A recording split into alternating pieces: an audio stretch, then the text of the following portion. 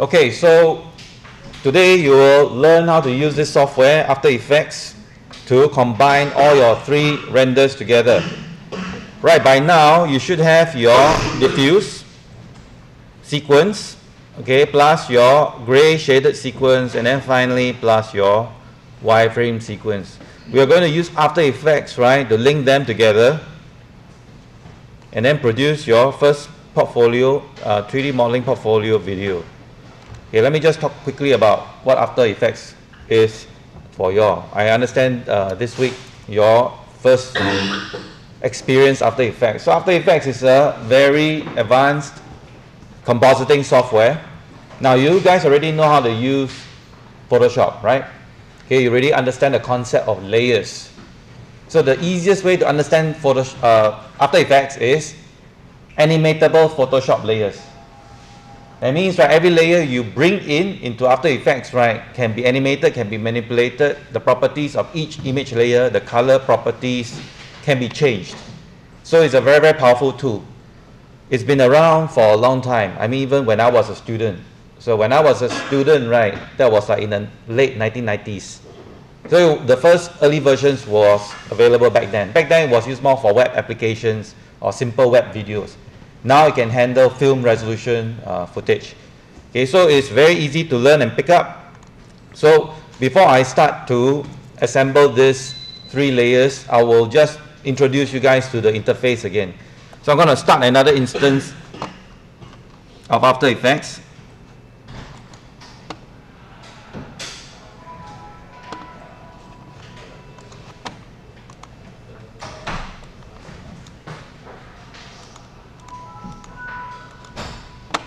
Now, when you first open up After Effects, right, you'll see a bunch of windows, okay, a bunch of panels, and if you do not understand what it is, right, it can be very overwhelming. But once you get a hang of it, right, it is actually quite easy to understand. Now, you guys already know how to use Premiere, right? I'm assuming. Okay, so like Premiere, this is almost like a video editing software, except that it has much more powerful layer editing function. Now, can you actually use this to edit video? Yes, it's possible. Okay, but later your layers will become stacked quite a lot. So if you're editing video, of course, and if you want to see everything in the linear line, right, it's best to use Premiere. Okay, so it has this same layout. It's got a timeline at the bottom. Okay, this section at the bottom here, this is the timeline, and also everything you notice here has tabs. You can actually move them around, so you can click on the tabs and then reorganize your timeline. And also on the left hand side there is this thing called the bin, or the project bin, where you can bring in your elements, your images, your movies, your sound clips, you can create individual projects. All will reside in this area here. Okay, let me just see whether I can. Yeah, this section area here. And over here, this is your composition window, the center main composition window. Whatever footage you will try to view, right, it will be available or visible here. Okay? And then here the other panels like the filters, different types of filters available for you. Okay, there's a playback button, the preview button, and other information button like what is the color information and the audio information. Now, most of the time, right, you don't have to worry about all those other small windows. Okay, let's just try to bring in the first footage first. So we are in a brand new project. Okay, so the project is empty. There's no composition in your project yet. So we need to create a composition. So our composition must satisfy the condition we set for our footage. Okay, first of all, what is the size of our footage? It's HD. So it's 1920 by 1080. Okay, so and it's running at 25 frames per second. So these are the basic information that you need to put in. So go ahead and click on composition and new composition. All right. To create a new composition. So this window will appear and they will ask you to name your composition and specify the size. So you can use the presets there available for you. So I'm going to give the composition name, I'm going to call it my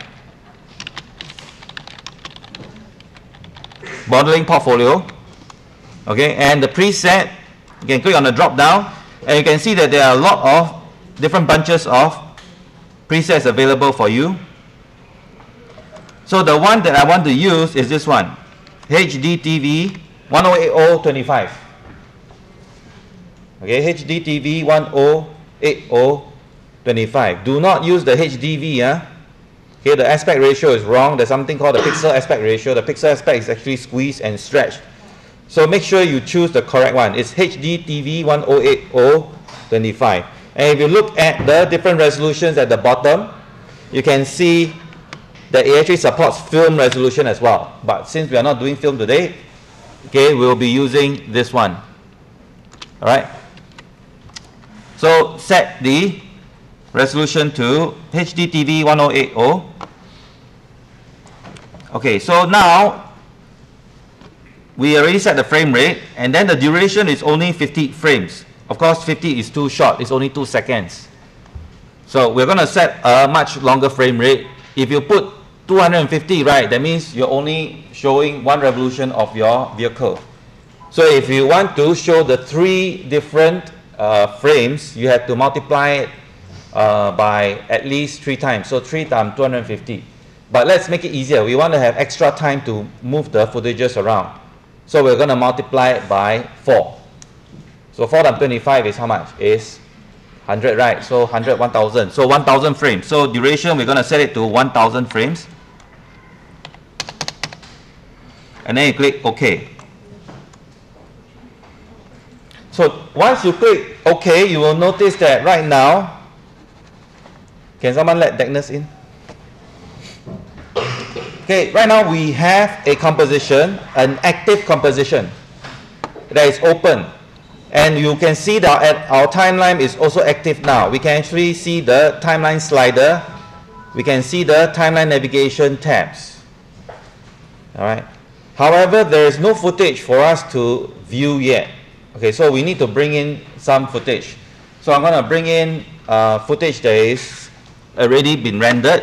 And if you look closely to the left hand side, to the bin, the project bin, right, you can see that there is a composition there now. It states 25 frames per second from how many frames to how many frames. Okay? So now we're going to bring in the footage. There are a couple of ways that you can do that. You can click on File and Import. File. You can use the shortcut key Control-I. Okay? Or move the cursor over to the bin here. Okay, another quick way, move the cursor to the bin here and use the right mouse button. Remember, the right mouse button can be very, very powerful in a lot of software instances, not just only After Effects. So right mouse click on it and you can see there's a number of options available for you. You can actually create a new Photoshop file. You can actually import file. You can create another composition. Okay, so but we are going to import something in first. Okay, right mouse click, import file. Alright, and you can start to bring in any images that you want. Alright, so I have, okay, this is from the IPP one. Let me just do something simple first. Just want you guys to get familiar with it first.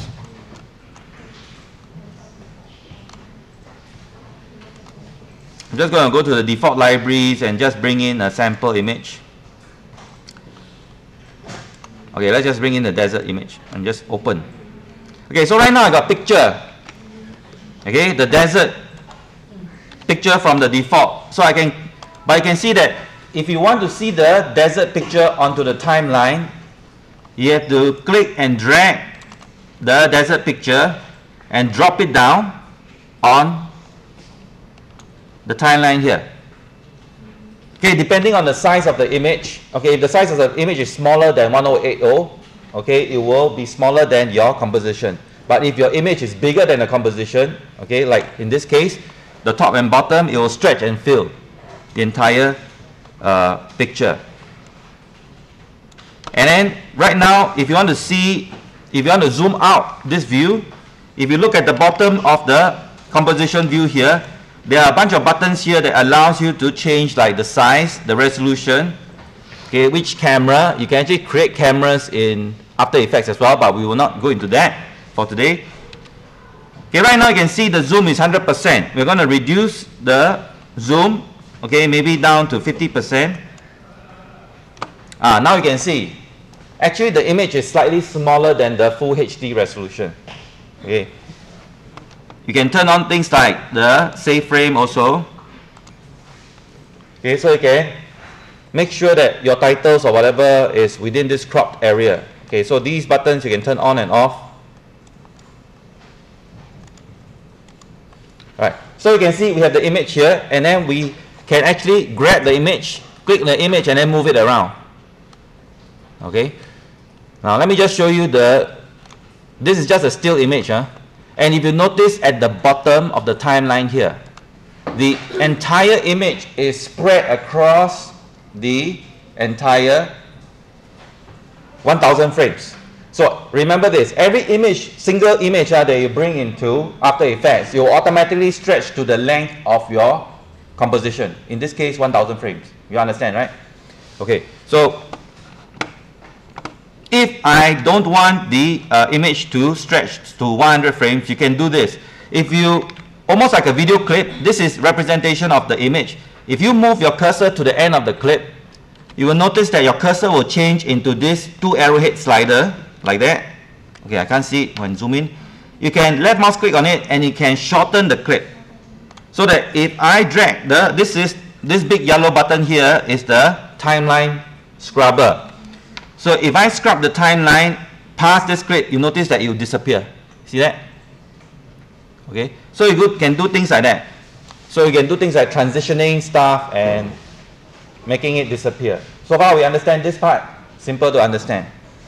Okay, now I want to show you the next powerful thing that After Effects can do. I'm going to increase the clip again, maybe to halfway like that.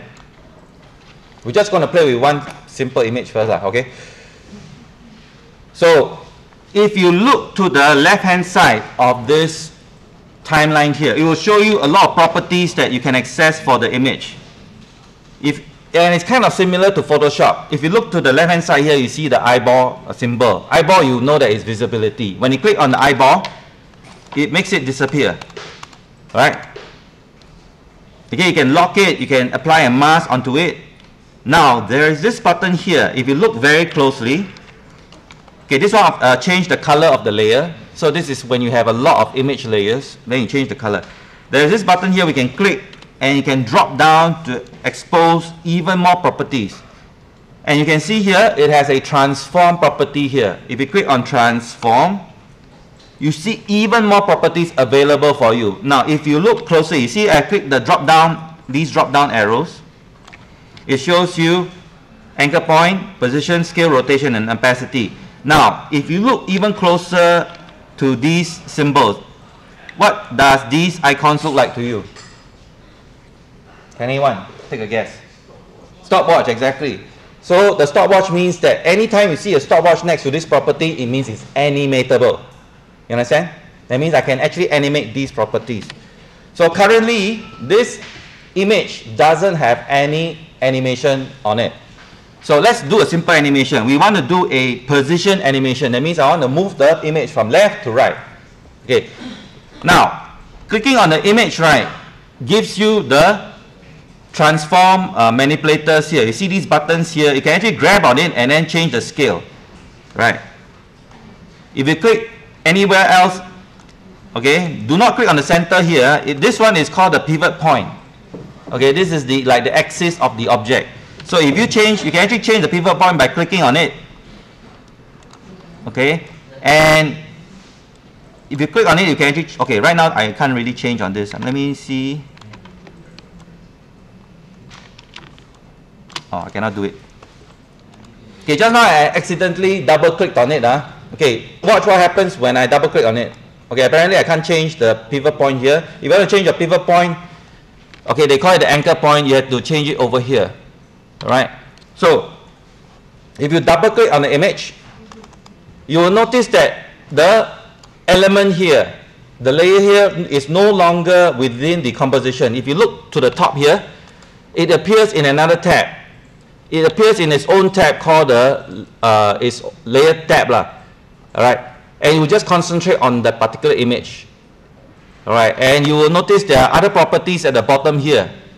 You can show things like the alpha channels or other image properties of the this particular layer. Right, so if you want to go back to the timeline, the composition, you have to click on the composition back here again. Alright, so I'm going to manually set up a simple animation. So first, I'm going to scrub the timeline to maybe 50 frames. Okay, and then I'm going to position my image here. Then I'm going to click on the stopwatch once. Now, watch what happens. If you click on your stopwatch, right, it shows you these new symbols here. This is a keyframe switcher. That means you switch between keyframes by clicking the left and right arrow. Since we only have one keyframe, there's no other keyframe to jump to. And a keyframe is represented by this yellow diamond. Alright? And notice something. When I click on the stopwatch, a keyframe will be generated along the timeline here. Okay? Now, let's do our animation. Now, in order to animation, we need to scrub the timeline forward. Okay, maybe up to 450 here. And then I'm going to grab the layer and then I'm going to put it here. Now, notice that whenever I change any animatable properties, a keyframe will automatically be generated for me. Okay, so now if I scrub the timeline, you can animate, okay, your image from left to right. Okay, so that is like the super basics of After Effects. And let's say you're happy with this, you want to render it, just go to File, okay, and then you go and export and add the render queue, all right, to render the movie. Now, I will not do this process. I will show you how to do this when we do the portfolio composition. Okay, so I'm going to show you the composition that is done by Mr. David. All right, so it will be much more complicated looking than this one.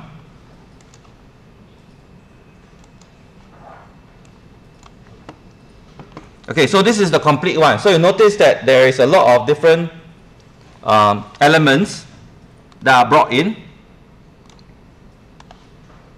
and then combined together. You can see all of them in different layers. All right. Okay, so now I'm going to replicate this. So those of you who already have your 3 render elements, you can follow along. So I'm going to create a new project.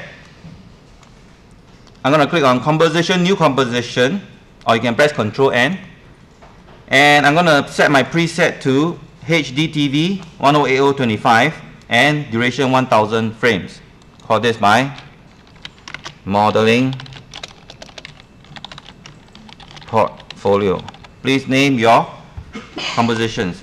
So right now there's nothing in. I'm going to bring in the render elements. So the quickest way for me is usually I move my cursor to the project bin, right mouse click, import files. And I'm going to navigate to the folder containing the files.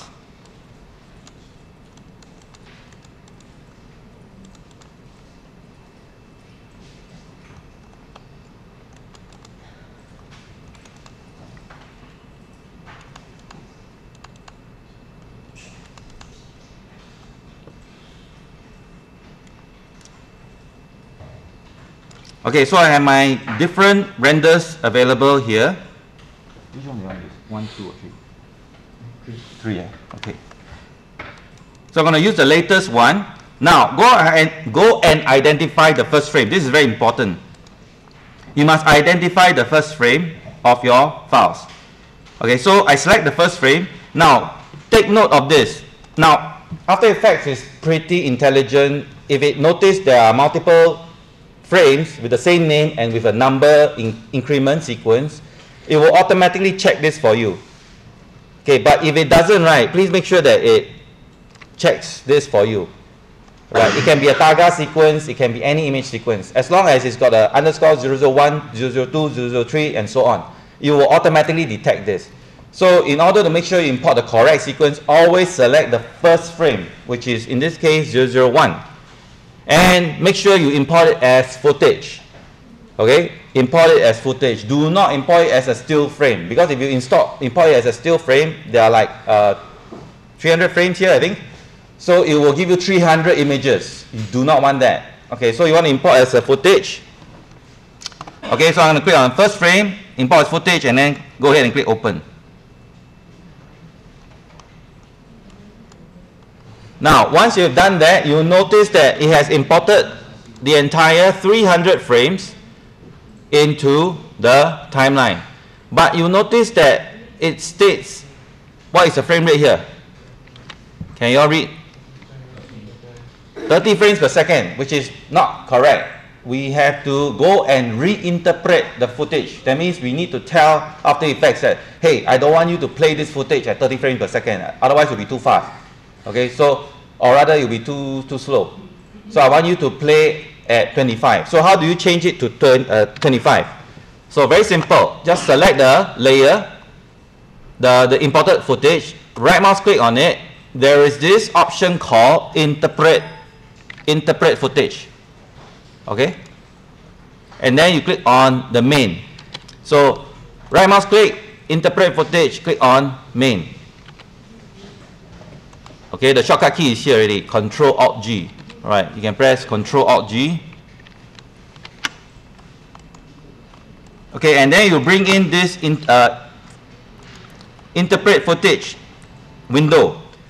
So right now the assumption is that this is 30 frames per second, but no, I don't want this to be played at 30 frames per second. I want to change it to 25. Okay. Now this step is very important now, because if you do not change this,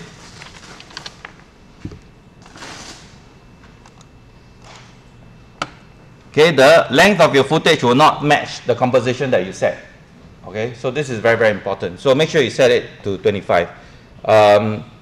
And this one, okay, this one actually has an alpha. Let me check. You can try to click on pre-multiplied. No, this one is not. Actually, both also we have alpha, right? But how come it doesn't detect it? Okay, never mind. I'm going to check the alpha of this by double clicking. Now I want to inspect the footage. So I double click on this layer. And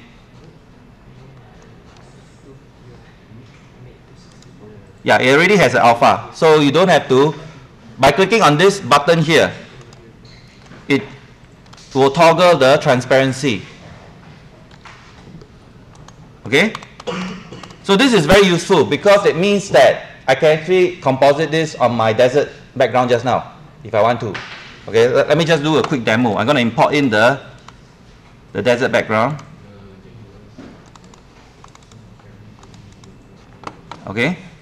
Remember, I have not placed any footage on the timeline yet. You can see the timeline is empty, right? So we need to go back to the timeline window. So you have to go to the top tab here that says composition. Click on it. Alright, so now it's empty, right? So let's set up the desert first. So I'm going to drag this. You can actually drag it to the timeline here, or drag it straight to the screen here. And then you can manually scale this up until it fills the screen. Of course, if you scale like this, it will be distorted. But if you do not want it to be distorted, you hold on either to the control, I think it's the control or shift key, I can't remember. Yeah. See whether I can remember this. Okay, anyway, to prevent this from being distorted, I think the best way is to click on the drop down panel here, lock the scale,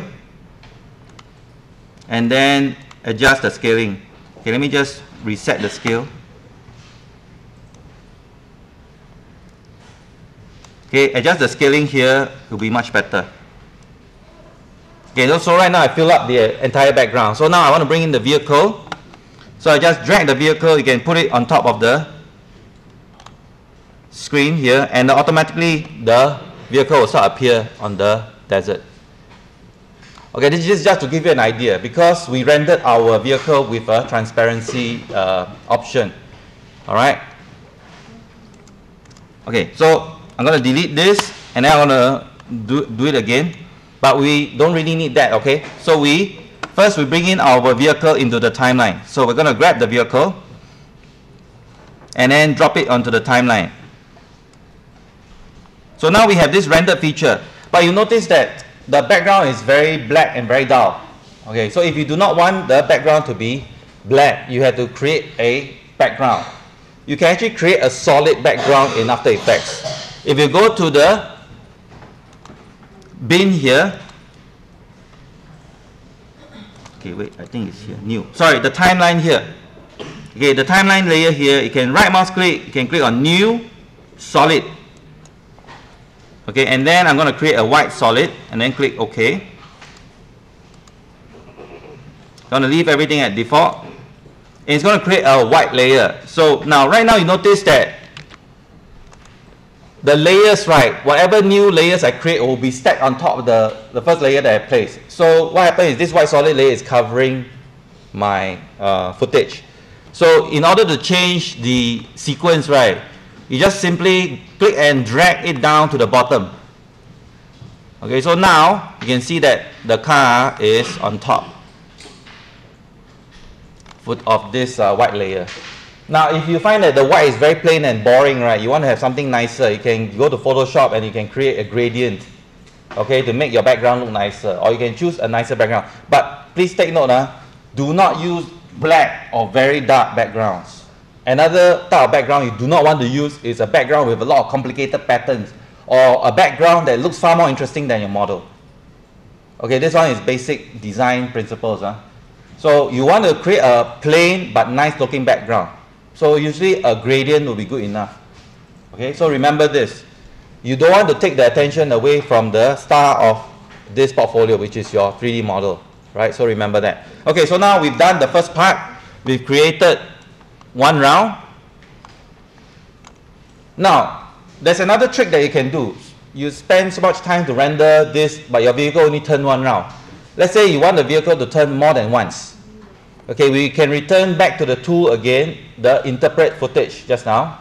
So you can go back to the clip itself. You select the footage, right mouse click on it, interpret footage, go back to main. You can specify how many times do I want to loop this. Currently, it only runs one time. That means your vehicle only spin once. Let's say you want it to spin more than once. You can double it to 2 times. Then click OK.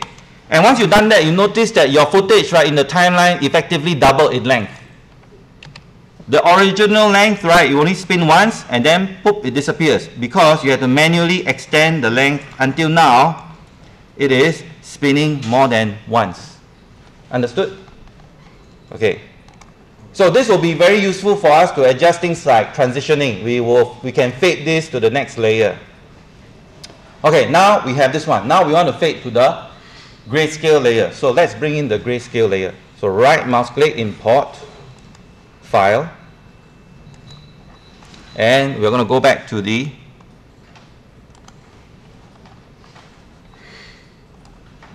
folders containing the footage.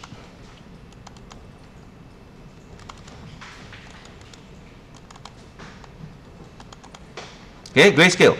So same thing, go and select your first frame, make sure that it is a sequence, footage, then open.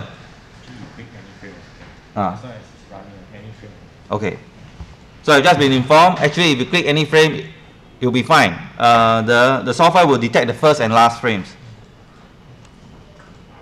Okay, so now once it's selected, again, you can see the interpretation is wrong again, so we need to run the interpret footage. Now, if you do not want to repeat this all the time, if you have a lot of footages that you bring in, but it always interpret to 30 frames, and you want to save your interpretation, you can see that there is this thing called remember interpretation. So first, I'm going to go to main. I'm going to set to 25. Okay, maybe loop this 2 times as well. Then click OK. Then I'm going to right mouse click, interpret footage again, and I'm going to activate remember interpretation. Okay, so interpret and then remember interpretation. Okay, now I'm going to bring in the wireframe. So right mouse click, import file. So we go to wireframe. Okay, I'm going to click any frame, then click open. Okay, this one still interpret as 30 frames. Okay, let me apply. Okay, so I will use my previous interpretation and then I'll just go and apply. So automatically right now it applies it to 25 frames per second. And we can actually bring in the 3 footages already. Okay, so we're going to bring in the grayscale first. Now, instead of putting on top, right, we're going to put it just under the diffuse. Then we are going to offset it, okay, right about halfway like this. Okay, sorry, my grayscale, I should be moving my grayscale. Move my grayscale about slightly beyond halfway like that. Okay, and then now my wireframe, I'm going to bring it just below the grayscale and then I'm going to offset this.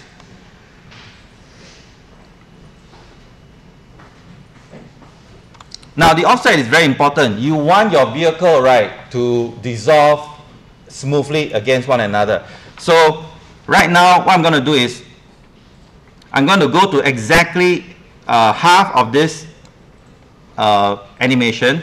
Then I'm going to scrub this, the end of the animation, until the last frame matches like that. You see that? Okay, and then the same thing for this one, the wireframe, I'm going to move it until the first frame matches the last frame. Now in this case, right, the last frame of this footage is 300. Okay, so this one is very important. You need to align it until the first and the last frame matches. Okay, the reason why mine looks like this now is, remember, I interpret the footage to run 2 times. Okay, so right now, how do you transition between? Okay, let me just scrub this into half again so that you can see the result here.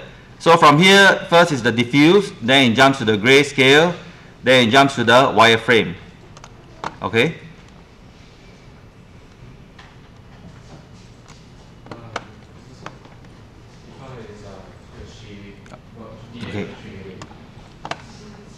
Okay, so now we need, if you look at the wireframe, we have a problem. We do not want to show the wireframe like this. Okay, we want to actually composite it on top of a grayscale. So I'm going to bring in this grayscale image again. Now, if you want to bring in your footage precisely, like exactly where you want the frame to start, you can scrub the timeline to the frame that you want the footage to come in. For example, here. Okay, and then I'm going to bring in another grayscale. And then I'm just going to bring it in here. Okay, and then you can scrub this until it reaches the end here. Alright. Okay, for this one we need to use a, let's see. You can use a multiply, however, we must invert this wireframe of the layer first. Because screen. Okay, another one we can use is called screen. Let me see. Yeah. If you apply screen, now you can see the wireframe will change into white. Okay, but if you want the wireframe, okay, remember I'm putting the wireframe on top of a grayscale, and also I'm applying a filter. The filter of the layer can be applied on this box here under the mode. Alright. Okay, I'm going to apply an invert. Let's see. If you go to this filter search here, you can apply all sorts of filter to your layers. So we need to apply invert, because if you want the wireframe to appear black, we need to invert that layer. So I'm going to select this layer and then I'm going to apply a invert. Okay, so now you can see the wireframe has changed into this grayish tone. Okay, not exactly black, but I think this is good enough to show the wireframe on the vehicle. Okay, so now we have all the 3 layers appearing one after another. However, it is very abrupt. That means it just boom, just changes within a frame.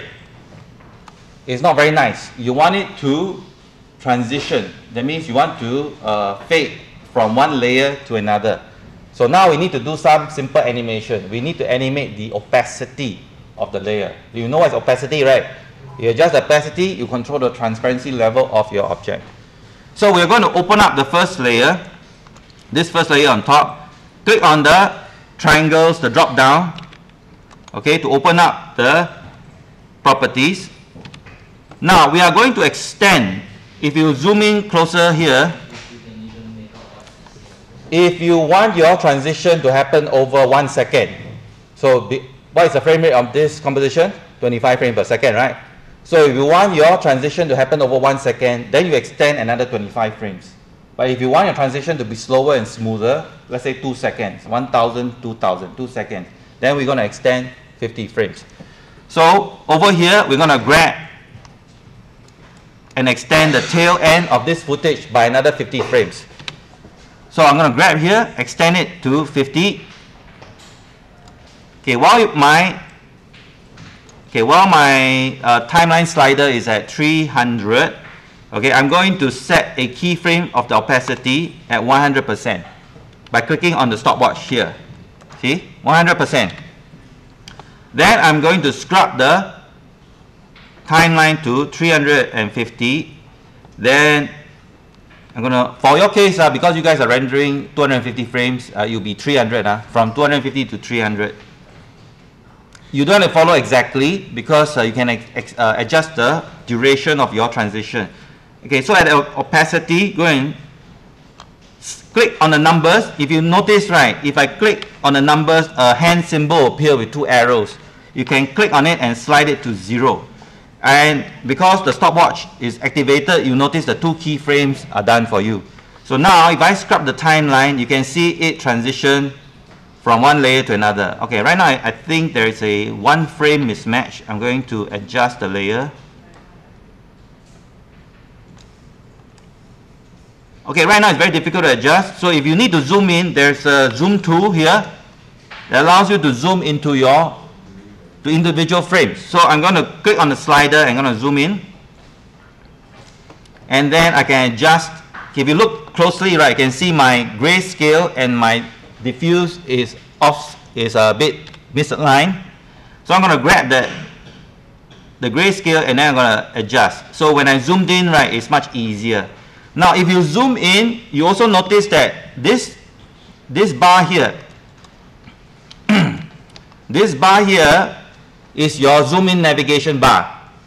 Okay, if you click in the center of this bar, you can navigate at a zoom in level, okay, of the entire timeline. So this tool can be very useful. Now if you want to zoom out again, you can grab the tail end and zoom to the left or zoom to the right. Alright. And what about this one? This is actually the composition bar here. This one basically states, okay, where do you want the composition to begin and where do you want it to end? Okay, by default, I set this composition to 0 to 1000. So 0 is actually the beginning here. Okay, so let's check the transition now. You can see the transition is working and it looks much better. So I'm going to repeat the process for the other frame. Okay, coming down to here, and I'm going to zoom in using the zoom tool.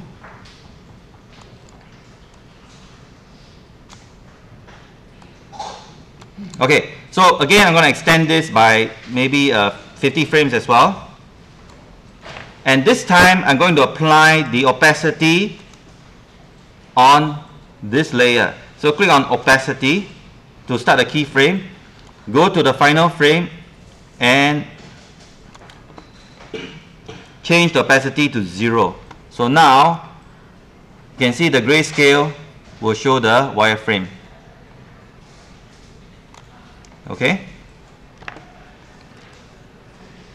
Okay, I'm going to zoom back up now. So now you can preview the playback. Now, if you notice something about After Effects, right, you notice that it shows you these green dots. So what does these green dots mean? Okay, these are not keyframes. These are actually the frames stored in the computer memory. So let's say if your computer have massive amounts of memory, let's say you have like 32 gigs of RAM, all right, you can fill up all this green. Okay, so you can preview by clicking on the preview playback button here. Okay, we can click on the preview button to play. What the computer does is that it render every single frame, it throws to the memory. Render every single frame and throws to the memory. And you play back from your computer memory. But this is dependent on how much memory you have. If your computer don't have a lot of memory, it will only render up to like how much memory you have, and then it will stop rendering. Then everything else you will try to play back by rendering in real time.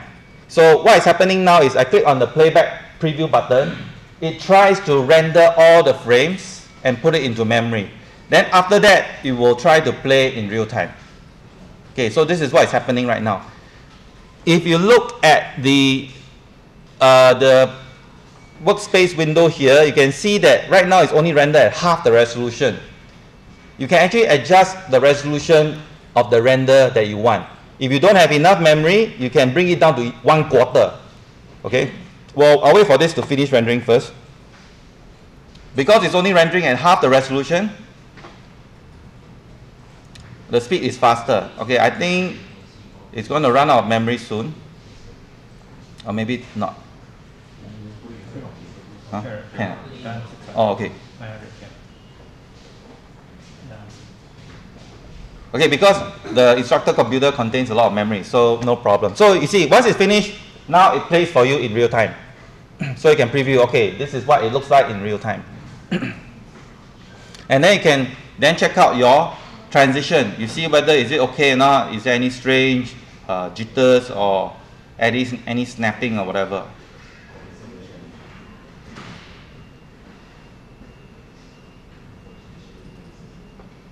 And a wireframe, yeah.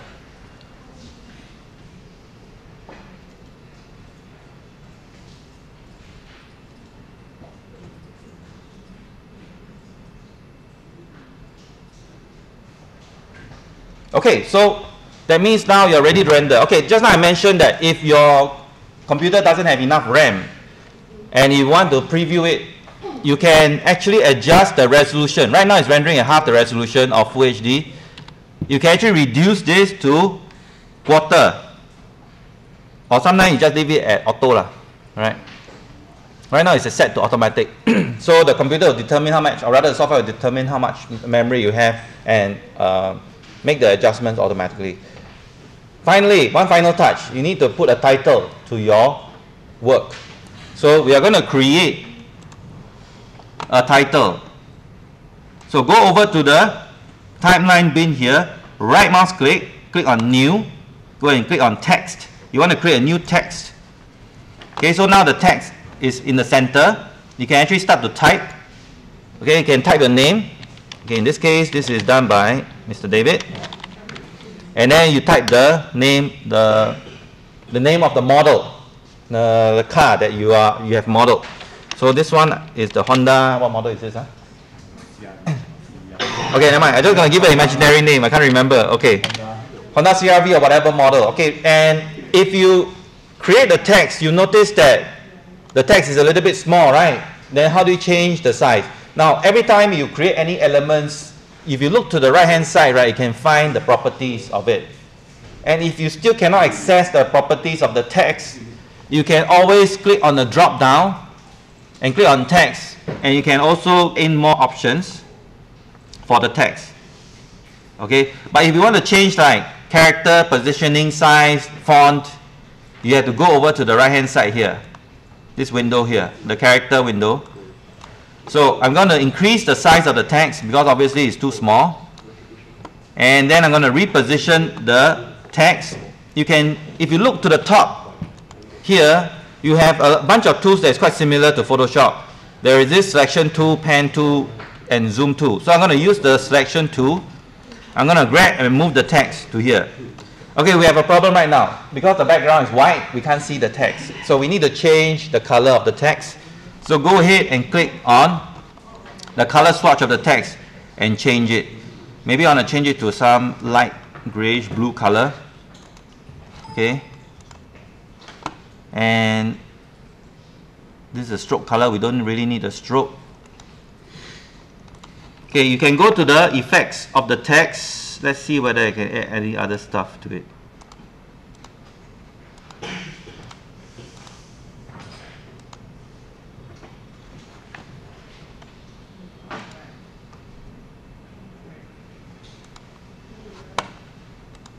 Okay, I'm going to leave it as it is, right?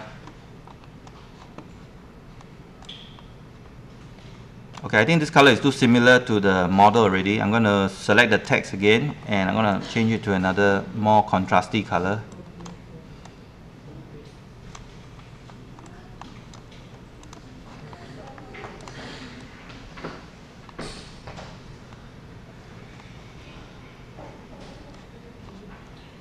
Okay, and also I don't want this to end like that. It's a bit too abrupt. Well, actually you can, because I'm going to leave it at this, because if you do it like that, later when you bring into other software like Premiere, okay, you can dissolve it to your other 3D modeling project, which is the character model, which you all guys will start next week. All right. So we are ready to render. So how do you render? Now, to render, it is very important you check your project, the workspace marker. If you look at this button here, this one will tell you where the first frame will be rendered, and then the other one will tell you where the last frame is rendered. So if you go and adjust this, okay, what this means is that it's going to render up to here and then it's going to stop. Okay, although you still see everything, but this will specify where you want to render. So make sure that it fills up both ends. Okay. Now, if for some reason you want to extend the composition length, you can actually click on the composition, your composition, and you can double click on it. Oh, sorry, not double click, right mouse click and go to composition settings, and you can change those values again. All right.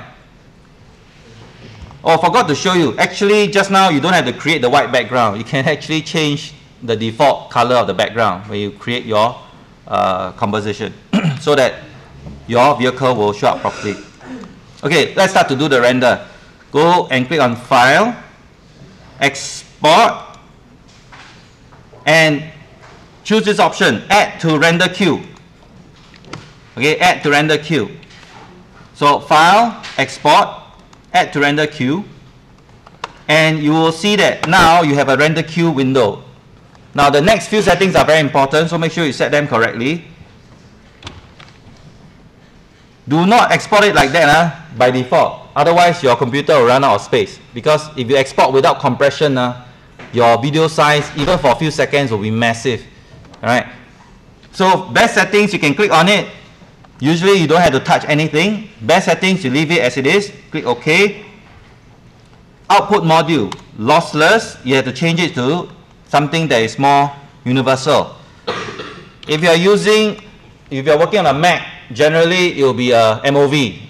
But we are working on Windows, we are exporting it into an AVI container. Now, you all know what is AVIs, right? AVIs, you see AVI, you know it's a video. But what really is an AVI?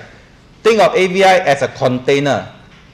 Okay, Apple uses a container which is MOV.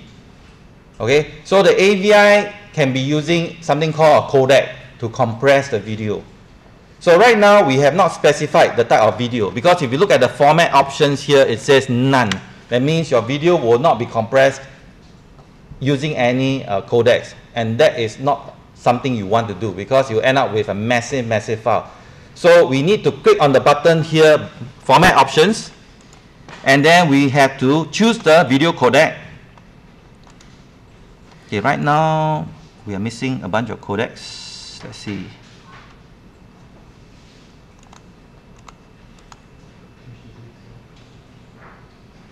We need to change, okay, because if you go to AVI, right, and click on format options, the list of compressors are very limited. We have to change our format to something else, to H264. Okay, and then the format options, I think we can leave it as it is. Okay, so H264 is the codec that is used for encoding your YouTube videos or your Blu-ray videos, okay, on the Blu-ray discs, or even streaming. Okay, So you can change the H264 and then that's it. You can click OK. Since there's no audio, we can leave that empty. Now output 2, you have to click like where do you want to save this as. Now when you save it as H264, it's going to save a file as a .mp4 or MPEG-4 format. Alright, so make sure you export it to the location you want. Okay, for this example, I'm going to export it to the desktop. Okay, the name is fine because it's following the composition, and you're going to click save. Okay, once you're done, you can render already. So you can click on render button and then just wait.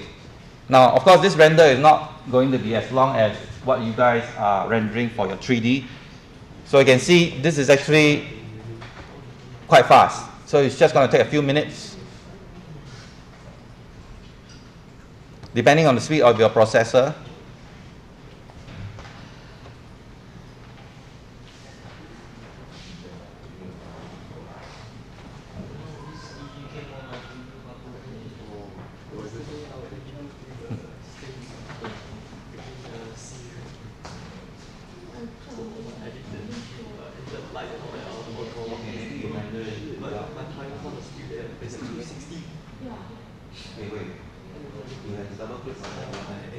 Texture, my wireframe, my grayscale, all that. It's just the fact that the frames are instead of 250.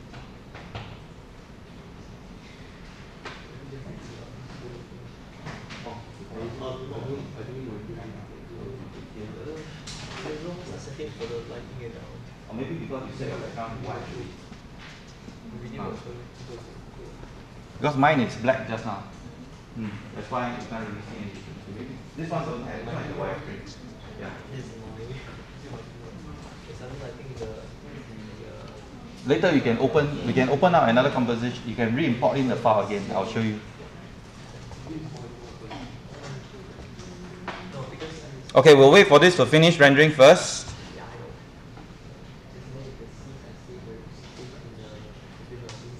Now all of you, I believe, have a Gmail account, right? By extension, if you have a Gmail account, you also have a YouTube account. So you are required, right, in the coming weeks, right, to upload all your footage, all your completed works like this onto your YouTube. Okay, it's best to compile them. Do not just upload one video by one video. If you can, try to compile them together and then put it up. Because this will be used, your YouTube links will be used as the way to showcase your modeling skills for potential employers to take you guys in for your internship. Alright, so we have finished rendering. Let's see the final result.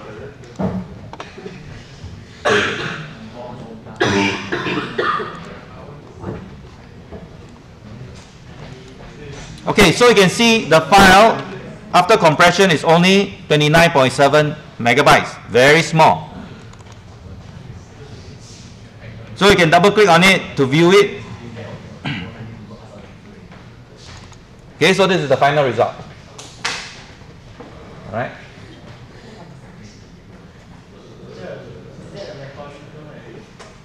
No, this is not a recording. I mean, is there a recording for this? Yeah, it's being recorded.